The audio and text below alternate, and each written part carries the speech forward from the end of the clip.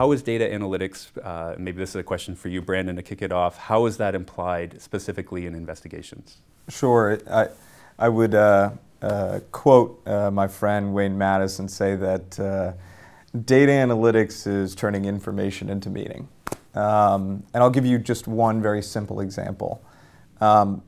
If you have a spreadsheet, let's say, of the sales figures for a pharmaceutical product over the last, let's say, 5 years, and that spreadsheet as a standalone document or a standalone piece of information tells you one very limited thing.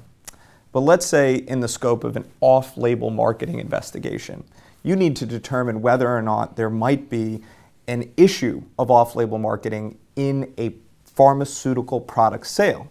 What you might do is you might pull some information from an industry survey, let's say, that shows the volume of indicative on-label uses for that product.